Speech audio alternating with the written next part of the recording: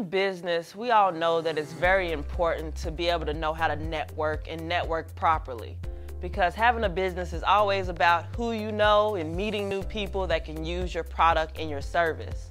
But one thing within this last year that I really learned in regards to networking is that it doesn't always have to be transactional. I found myself this year being inside of a lot of different meetings or going to events, and there was one question that people always asked me while I was there. And it was, how can I help you? Or what is it that you need to help your business right now? And after hearing that question, it really made me think more and more of, okay, I should be at these networking events, not trying to find customers only, but also trying to figure out who can I help in this crowd that will then in turn become a long-time partner or business relationship that I had because I helped them with something. And then what you realize is once you help someone with something, then they will always be a customer.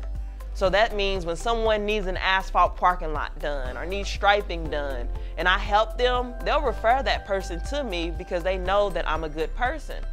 So I started really going to networking events with a different attitude and a different mindset of thinking, okay, let me come in this room to be able to share information, to help other people, and knowing that if I do that, that it will come back to me tenfold because I went out and I really made good connections and I wasn't just going out trying to make a sale.